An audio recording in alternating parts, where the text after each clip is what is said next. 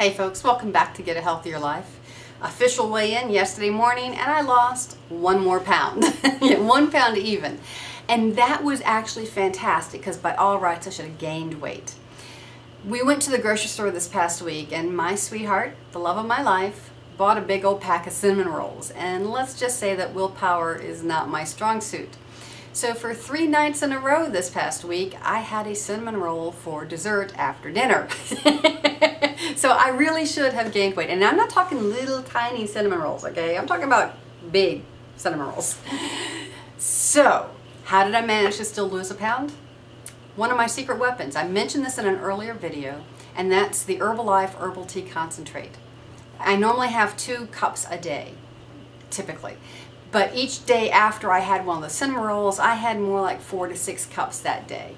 And I was hoping it would help at least offset the increased calories that I got in from those cinnamon rolls. The herbal tea concentrate has thermogenic properties. It helps boost your metabolism. And I think that is why I managed to not just stay even, but actually lose another pound. I really recommend the herbal tea concentrate. I always put the link to the store down below. Remember that during the month of October, I am running a special sale just for my online friends, 20% off when you use the coupon code Halloween. So do that.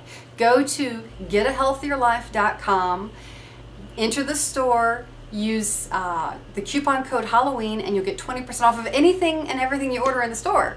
But at least get some of the herbal tea concentrate. It comes in a few flavors. I highly recommend it. Now, this week's tip, I know I've been doing the shake recipes, and I'll come back to that next week, I promise. But this gives me a chance to tell you a little bit about my weight loss philosophy, okay? I'm not a dietitian. I'm not a nutritionist. I did not go to school to learn how to manage weight. I'm just a normal woman who has struggled with weight since I gave birth to my daughter in the early 80s. I've read some books on the subject. I read every magazine article that I come across, and I have come across one theory that rings more true to me than almost anything else. And that's that when you reduce your caloric intake, which you really need to do if you're trying to lose weight, after a while your body can become acclimated to it. It thinks you're maybe starving, and it will lower your metabolism to offset it. In other words, so you don't burn as many calories because it doesn't want you to starve to death. It's a very survival thing for it to do. Unfortunately for you trying to lose weight, it's, according to a lot of experts, what causes those dreaded plateaus that so many people hit when the scale just sits there and doesn't budge for a while. There are those who have taken this philosophy into an entire weight management program, and they recommend cycling your caloric intake. In other words, you have so many days of a reduced caloric intake and so many days of an increased caloric intake, and then reduced caloric intake and then increase, so that you end up with something like this, and it keeps the body from falling into that trap. It makes sense to me. I can see the logic in that, so that's part of my personal philosophy. When I decided, okay, that's it, I'm losing the weight for good this time, I didn't drastically change what I ate. I'm eating the same dinners that I was having before. Portion sizes are basically the same. But I'm doing the 2 meal replacements a day most days. There are some exceptions to that. For instance, I have kept in our tradition of fast food Fridays. Friday is the one day of the week when my husband and I have lunch together, which is fast food. And Friday is the one night a week that I don't have to make dinner. So we go out and get fast food, bring it home, and watch a movie.